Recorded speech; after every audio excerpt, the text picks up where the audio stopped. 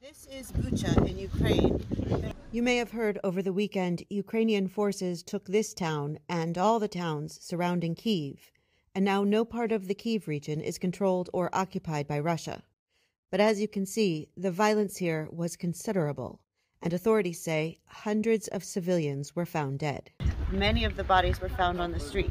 Right now, they are identifying the bodies and have identified 170 people, but there are still a lot of people to process. We actually witnessed authorities somewhat ceremoniously wrap up 6 bodies of people who had been shot and later burnt.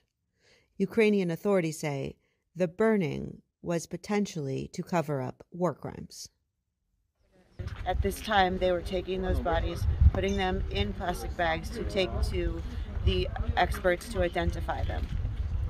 I'm Heder Murdok, VOA News in Bucha, Ukraine.